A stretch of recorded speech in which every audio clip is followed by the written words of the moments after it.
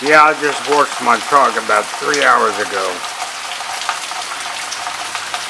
And it's just steady coming down.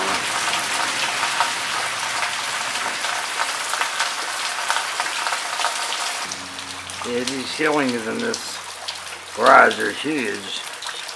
I think they're 14 feet. Well, let's get to it. Let's make something. What we're going to do is I'm going to take you through the steps on the CNC machine program. This is what you have to do before you can actually cut on the CNC. So we're going to create a new file. And it's just wide this way and 5.5 of this way and a thickness of 0.737. I think that's the thickness. I'll have to check. Hit OK.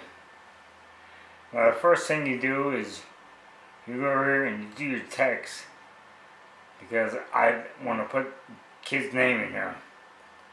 Let's try another font. Something girly. Okay, maybe we'll try this one. Let's see how this works. Our name is Maya, so M-Y-A. And we'll see if that works. And we've got it 1 inch high. We're going to try 2.5. Highlight that, grab the handle in the middle. Let's see. Close this. Center it up. That's okay, but what I want to do is have this carved, but have our name or initials offset.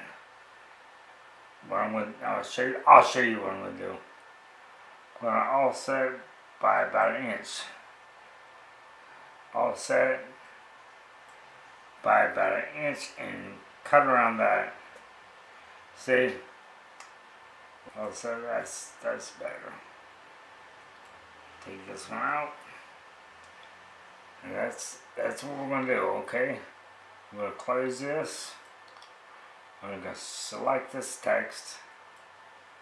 We're going to put a toolpath around it. Toolpath is what the machine will follow. We're going to do this in a pocket, because that's not going all the way through. We're going to have it maybe go down 0.1 of an inch. We're going to use a V-bit. It's 22 degrees by 1/4 inch. We're going to have it make about 2 passes. Now maybe 3. 3 passes. See, it divides it up automatically how deep the pass goes. And we're going to have it. We're going to cut it offset. We're going to have a climb cut. And what we're going to do is we're going to name this text. So I know what it is and create. See, it's going to run that's your 3D view. It's going to run a toolpath in there. Now, what you do is you go back here and you select this, like the outside edge. And what you're going to do is you're going to want to run on that one. You're going to want to run a cutout, a profile toolpath. This is going to cut it out. 737, I think, is the depth. And we want to run a 1/4 inch end mill all the way around, outside of the line. You got inside and on. Inside run to here, inside, on the run, right on. It's pretty self-explanatory. We're going to run the outside, which is the outside of this line. And we want to add tabs. Tabs are like little pieces of wood that the machine will leave in there to hold it up to keep it from falling out. If those 0.1 inches long and 1.5 inches thick. We added those. We added at tabs and see what's going to put them. And that looks about right. Oh, my phone.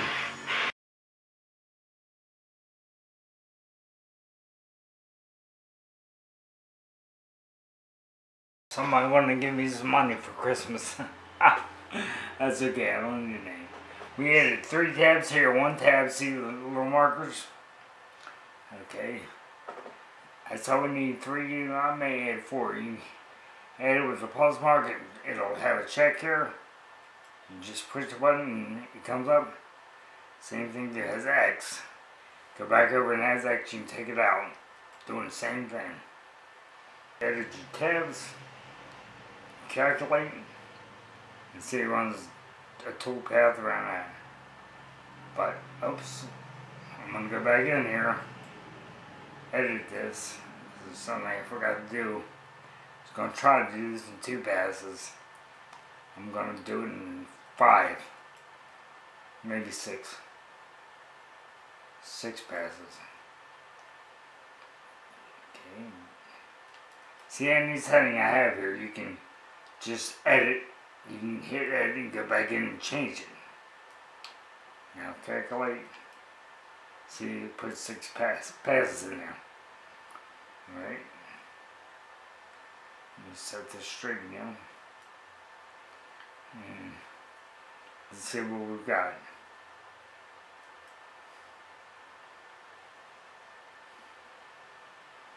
That's what I'll be left with.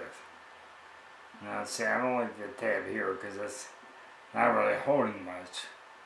So I'll put one. Neither is that one actually. I'll put go back here, edit it again. Edit tabs.